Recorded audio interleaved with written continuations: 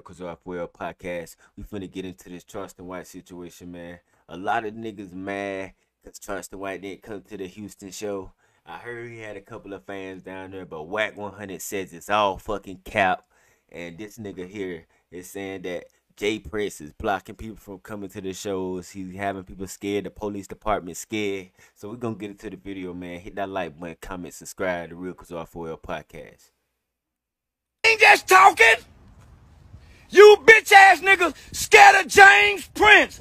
Fuck James Prince. Fuck his daughter. Fuck his kids. Fuck his organization, nigga. If you a mob, I'm a nation, nigga. Do you hear me, bitch ass James? If you a mob, I'm a nation, nigga. A nation of niggas are ready to go to war with a mob, nigga. So what you been hearing from Charleston White is really saying this. Ain't nobody scared of the goddamn mob. Ain't nobody scared of no goddamn gangs anymore. Nobody scared of no so-called gangsters. If you gonna come at somebody, come at them like a grown man.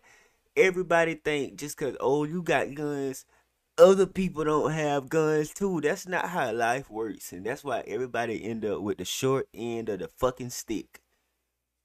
So Charleston White, man, I'm not gonna say he's wrong in the situation, but Whack 100 did say it was all cap because Jay Prince allegedly he really didn't do anything. It just the show didn't sell any tickets. So that's what they saying too. It's really two sides to the story, man. Hit that like button, comment, subscribe.